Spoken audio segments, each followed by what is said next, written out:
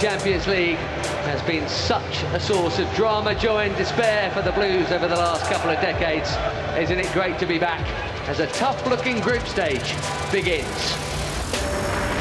Pedro hits it! Oh! It's up for Costa! Beautiful! 3-0! It's in from Bakayoko! That's right, onside, and it's in! Chelsea 6, Karabakh 0. And the Blues will be looking to continue their perfect start in the competition tonight in the Spanish capital, where a new stadium welcomes Chelsea for match day 2 in Europe's premier club competition, the Champions League.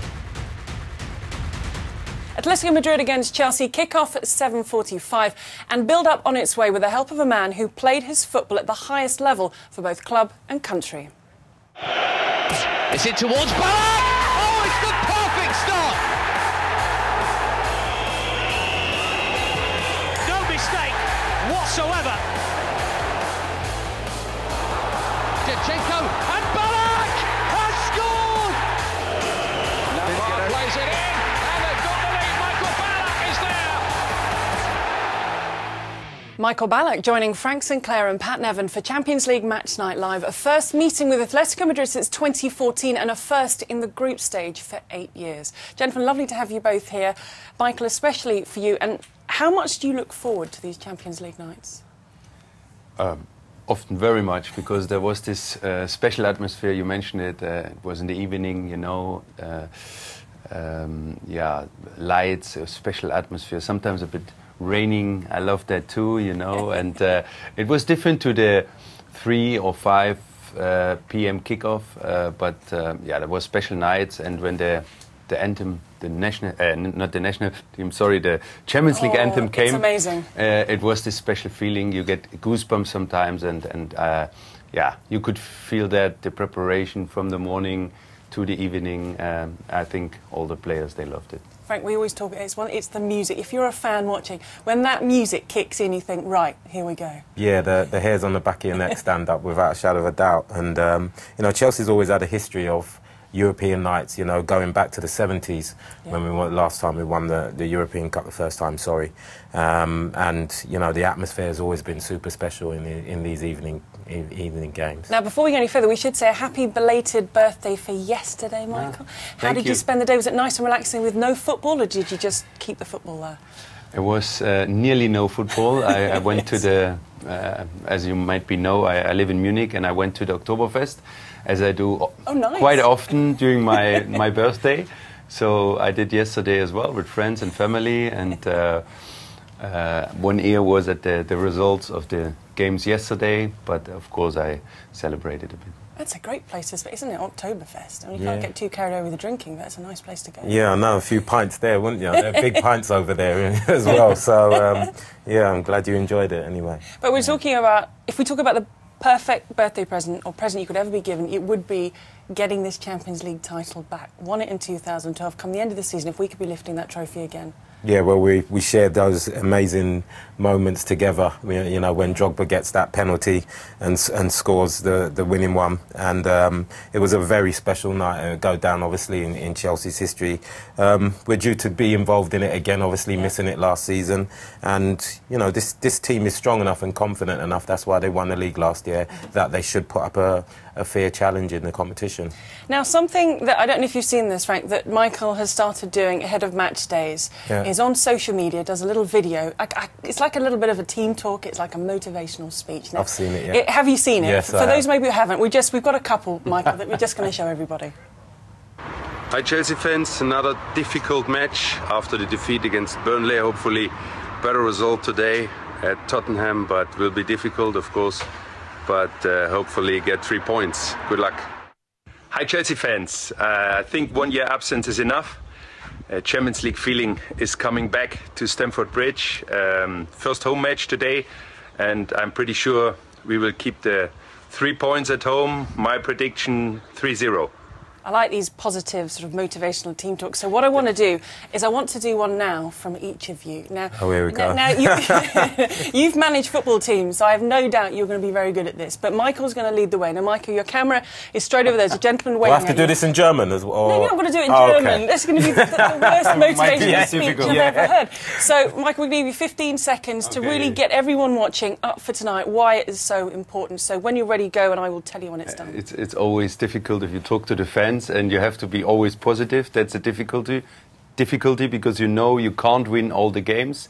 So as might be tonight, because it's a very, very difficult away match. Atletico is one of the strongest teams, especially at home. So I think a draw would be good. So 1-1, my prediction. We went slightly over, but I think that was very... Okay. So Michael has set the bar. So same camera, Frank, same amount of time. Same camera, that one? This one, a gentleman waving at you. So if you're ready in your own time, your team talk. OK. Hi, Chelsea fans. Live from Chelsea TV at Stamford Bridge. Love to be out there to support the boys. Be the 12th man. You've got to keep talking. Got to keep talking. Your time's not up. OK, I thought you took some of my time. Sorry about that. But I did like the fist bump. I like that. It kind of got, That's the one. There'll be plenty of them tonight, I'm sure. well, I hope so. And Pat, I haven't even said good evening to you. Good evening. But can I give you 15 seconds? You yourself have been a manager. Michael set the standard. Frank was a little bit short on time, but had a fist pump. So if you're ready, Frank, Pat. Come on, Frank, if you like. Anthony said, don't call me late for dinner. OK? Off you go. OK.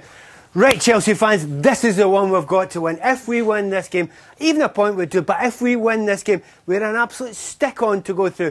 Give it everything. We have not lost a game this season, apart from that stupid one right at the start. We will win this and we will go through. How's that? You like that? Bit of Scottish passion there. Scottish passion? Yes. Yes, we did. But gentlemen, thank you very much for your team talks, your motivational speeches. I think we've got everyone going. Now, at this year's Player of the Year Awards, Michael took to the stage and he said some really lovely things about John Terry. There was, though, a story that Michael forgot to mention, but happily, when JT was up on stage with presenter Jeremy Fine, he told all. I thought he was going to tell the story, actually, when we played Bayern Munich away. I don't know if you remember, Bally. Obviously, being captain, I go out first in the Champions League, and I walked out, and I come across Bally and Khan in the tunnel, and I kind of looked round, and I thought, these two are big lumps here. I looked round, Lamps and Didier are nowhere to be seen, and these two have got me up against the wall, and we're having it, us three in the tunnel before the game, and, you know, trying to intimidate me, but I'm thankful, you know, a few years later, we had him on our side, and he was a big player for us. So anyway, but Michael, we feel we should give you right of reply. I mean, John Terry saying sort of had him up against the tunnel before. How did that come about? Was that sort of pre-match intimidation tactics? Of course. I mean, I remember we lost the first match 4-2, and it was a strong side, Chelsea. I mean, we know we were good at home as well, but these matches, these big matches on that level, they start in the tunnel because confidence is a big part in sport in general, but in football as well, and especially if it comes to the top level where small things could decide a game. There is a bit intimidate players. That's part. He was younger than us. He was still a young player, but of course it's part of the game, off the pitch and on the pitch, and it starts in the tunnel. And but everything in a fair context, you know, of course. But of course you go until the edge because at the end everyone wants to win. Yeah, and I guess, Frank, you take it as a compliment. If a couple of guys are targeting and you're a young guy in the tunnel, you've got to look at that as a positive, that they've singled me out.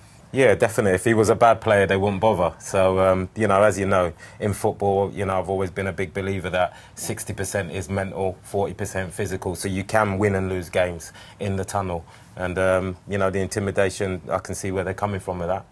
I think we don't think about that as fans, that sort of stuff. Like, we see a little bit of the tunnel, everyone seems to be smiling and holding the hand of a mascot, and out we go and we get on with things. But I think we forget as fans that a big part of it... I mean, is it too strong to say, Michael, that you can win or lose a match in the tunnel? No, you can't win it, but you can put it in the right direction. I mean, there's also a famous one between Roy Keane and Vieira. Exactly, yes. And you see the other teammates watching, you know, because when the two leaders are challenging a bit or battling in a few words, and young players could be affected. Maybe not the key player, but some of them, and so it could affect some players, but it's part of the game, you know. It's part in a lot of sports, team sports, where you being connected on the pitch, talking is part of the game. on and off the pitch. It will be not decided in the tunnel, but it could have a little effect. Michael, you had some big nights in the Champions League. You came very close with Bayer Leverkusen in 2002 and Chelsea and Moscow in 2008. If you could take away one moment, one memory from playing in the Champions League, what would it be for you? What stands out for you? To be honest, it's the penalty shootout in Moscow, because we were so close. And I remember after losing that 6 years before with Leverkusen against Real Madrid, I thought now it's the time for me, for us, to lift the trophy, because I thought I deserved it in that moment. You know, I waited so long, and I remember we had that last penalty because Ronaldo missed it before, and JT, you know, he slipped then and then hit the crossbar, not in. And that was a special moment which will be always in my mind.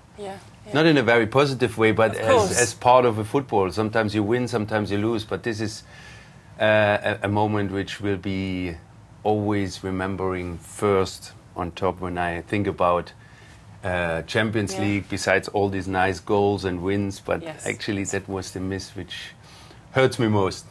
It's interesting, Pat, isn't it? We could talk about Champions League and memories all evening, but sometimes, as Michael said, it's not maybe the moment when you win, but it's when you lose that does stay with you.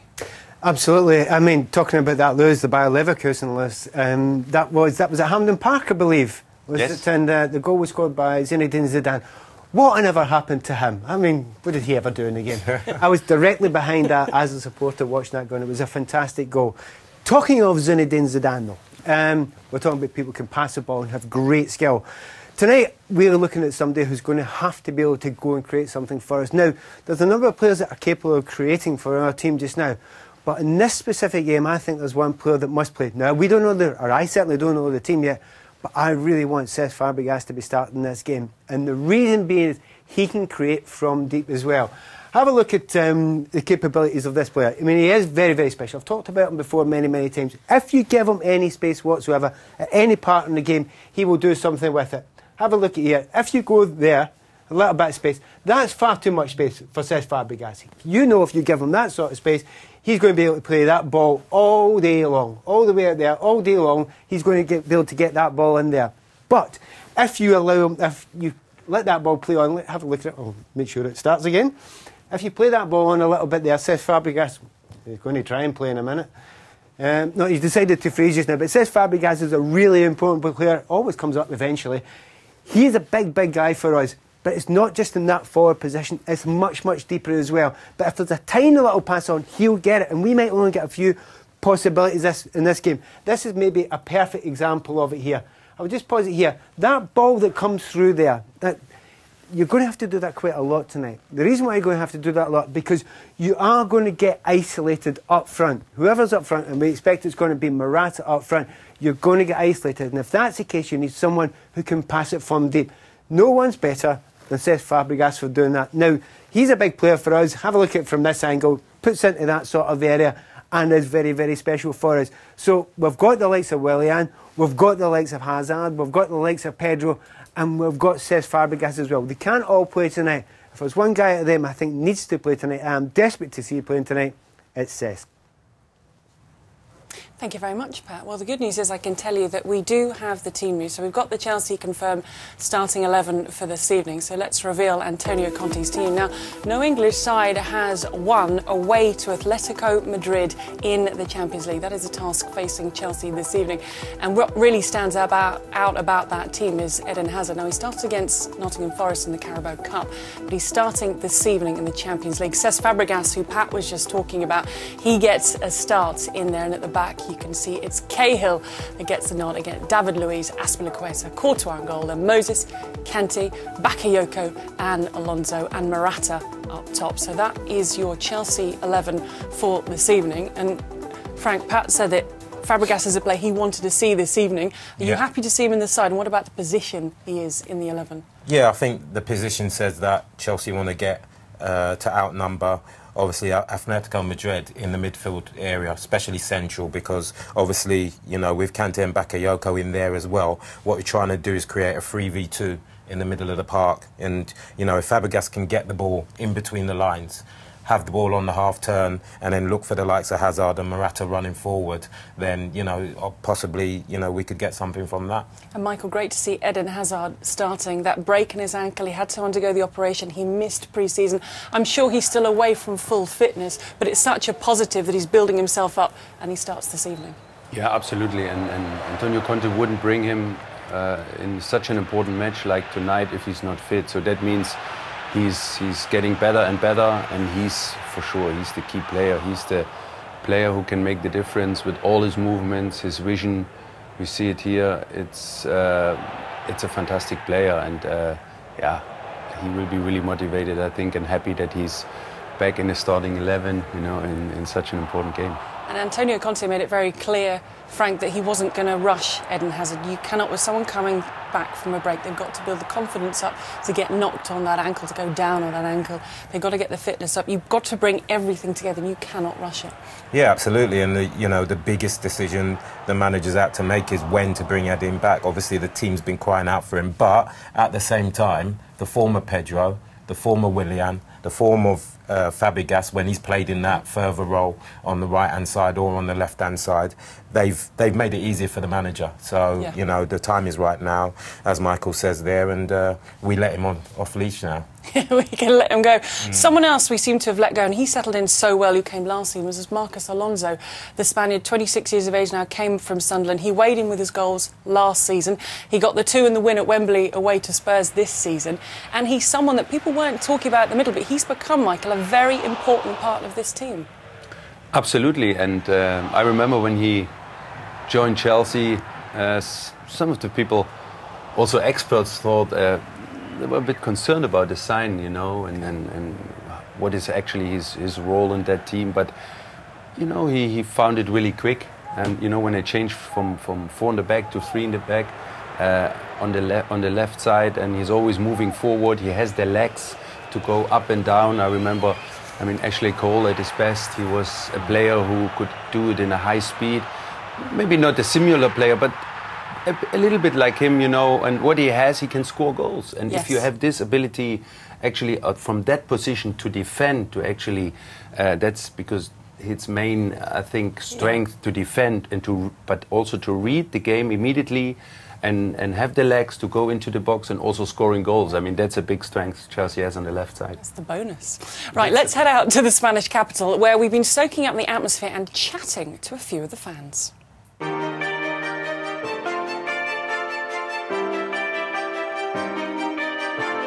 My name's George, I'm a Chelsea fan here in Madrid. My name is Miles Olmsted. I'm originally from Amherst, Massachusetts. My name's Jack Simpkin. I'm from Surrey, and it's my first week in Madrid and Chelsea in town, so it's worked out perfectly. Got my shirt on, ready for the big game tonight. What excites me about the Champions League is it provides an opportunity to test yourself, to test your squad against the best teams in Europe. There's certainly an extra edge. But these trips are something special, you know, you get on that flight, you get to the airport, and it's like, that's where it really starts. You have to really get up for it. So you have to be loud, you have to be vocal to support your team. So I'm expecting that from the Chelsea fans tonight. It's going to be animated, that's for sure. I think everyone wants to stand, everyone wants to sing. It's a hell of a lot of fun. Any evening game under the lights is going to be big, particularly in a new ground. And to make big away trips is what being a football fan is all about. They're buzzing this time of year. My early experiences in Madrid have been wonderful, so we'll see. Yeah, looking forward to it tonight. It's going to be an amazing evening. Yeah, can't wait. Fans can't wait. We can't wait. Frank, listening to just Antonio Conte and Cesar Azpilicueta in the build-up to this, they feel that this is the test. This is where, at this stage of the season, where the squad will be tested, and they will find out exactly where the squad is. Yeah, absolutely. You know what Atletico Madrid are all about and what their manager insists in when you play against an Atletico Madrid team. First and foremost, they're going to be aggressive, they're going to work hard for each other, and they're going to be very organised and difficult to break down. Massive test for Chelsea. I think it's very important that we don't get beat tonight. You know, I think everybody would take, you know, I'd speak for everybody in saying that we'd probably be happy with a point in a crucial fixture like this after the first round of games. Yeah. Chelsea trained at Cobham before they flew, but they did have a little bit of training in the evening in Spain, which is understandable. It is, Michael, very important, but perhaps more so if you're playing in a brand new stadium where no one has any experience of.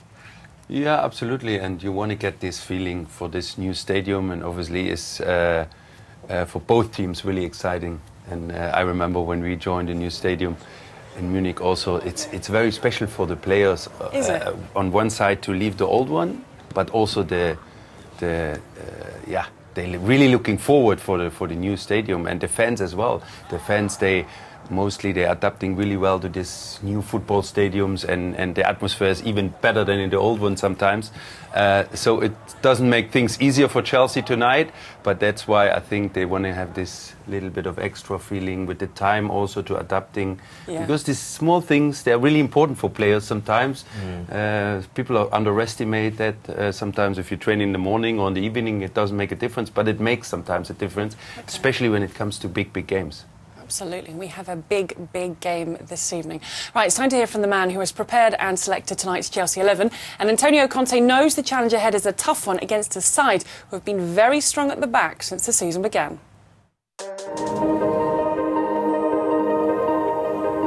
It's always very difficult to predict before the game. I don't want to do this, but for sure to consider only 4 goals, and it means that you have a solid defense. Do you think a midfield battle will be very important in a game like this? Yeah, I think that this type of game, you decide this game in the midfield, and then also to create a chance and to try to score when you create a chance to be clinical. So what was your memories of Diego Simeone as a player?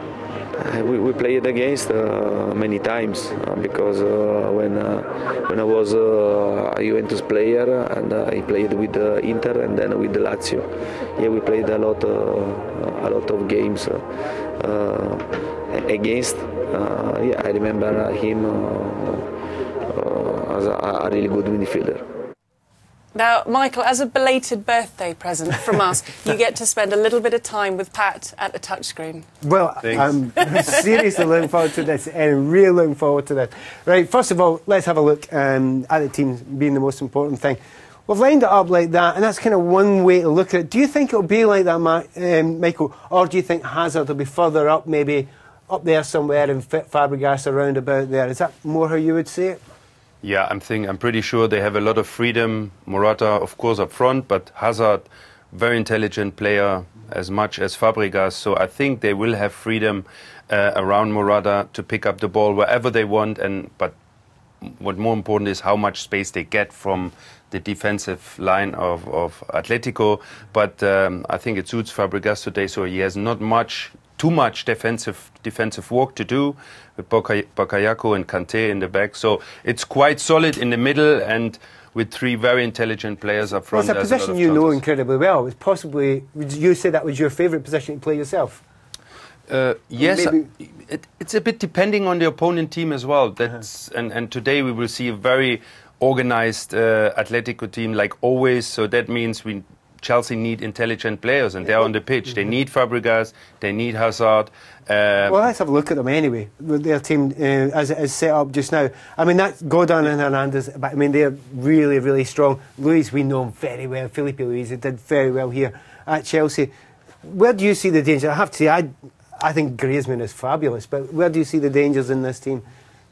Up front, of course, Carrasco, very good player, technical player, can come with the ball with speed. Griezmann, of course, with freedom as well, with the pace, with the vision to score goals, to find the right space. It's where he's. Well, you're talking about the space. He does come back, doesn't he? Exactly. He likes to drop back. If he has the feeling he doesn't get too much balls, he want to get involved in the game, he drops back, pick up some balls.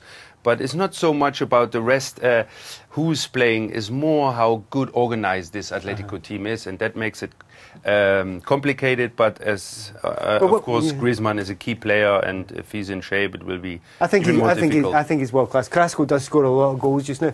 I'm looking at this sort of area, right? That sort of area there. I think that's where Griezmann likes to pick the ball. It's kind of, we would call it the old inside left position. So if we have a look at where we be worried about, because we need to make sure that we cover this sort of area. So let's have a look at this. This is where we cover in those sort of areas just now. And where Griezmann does his work, let's say it's the inside left position, and have a look at what happens when we get those positions. We've got 3 players who work very, very hard to get back, and they are Kanté, right in that area I'm talking about there, but also Azpilicueta and Moses. Now, I'm going to just take the ball down here. I'm just going to pause it down here for a second. I think this is where Griezmann will get the ball quite a bit. And have a look at it there. When it goes down there, Azpilicueta's close, and you've got other players getting Moses or whatever, and Kanté will come close as well. I think that's an important area for us to make sure that they don't get help, they don't cause us damage tonight. Absolutely, and as I mentioned, it's important that you have a lot of midfield players on the pitch. They're responsible for the offensive, but also for the defensive, and that's what they do. All three in the middle, they can read games, they know where can develop a danger on the field, and I'm sure there's not just Kanté mostly who's picking up Griezmann in certain areas, it's also who, or especially who backs him up, yeah. Exactly. Well, see if you look at them, I've taken quite a few of these. This time Moses goes out, but have a look at the guys beside them. It's Kanté's getting closest, Azpilicueta's there. They're not needed in that occasion. But once again, the ball goes down here, and this is against Stoke. And there you go, Azpilicueta. Now, I'll pause here just for a second. Azpilicueta's got really, really close here, and this is what Azpilicueta does. He's a great defender. But the lovely thing is, when you roll this on, what happens? What comes into the picture now? He's got his mate in there helping him. Now, if you tell me two players I don't want to be up against in world football for tackling, it's them two. But he just can't do that to go so far, Kanté, if he knows he's covered in the middle with Bakayoko and Fabregas. Because I'm pretty sure they will drop back in his defensive position. Otherwise, he would not go so far from the side. So that's why I think we will see that a lot tonight, because, as I mentioned, there are three in the middle, and yeah, they're really intelligent. Yeah, I've just done another little freeze there again. Have a look at them again. This happened all the way through a Stoke game, and it's constant. There's the three of them again, and you've got the guy. You've got Kanté, you've got Moses, and you've got Azpilicueta as well. I think it's going to be really, really important for them to get close, get tight, kill all the space, but break as well. And we know they're capable. We know Moses can get forward. We know Kanté can get forward. But it's going to be a game, as you say, to be as tight as possible. And I think that's what we're going to have to do. Gigi. Perfect. Gentlemen, thank you very much for now. Right, we still have plenty more to come for you as we get you ready for Atletico against Chelsea. So whatever you do, do not go far, as we will see you again very soon.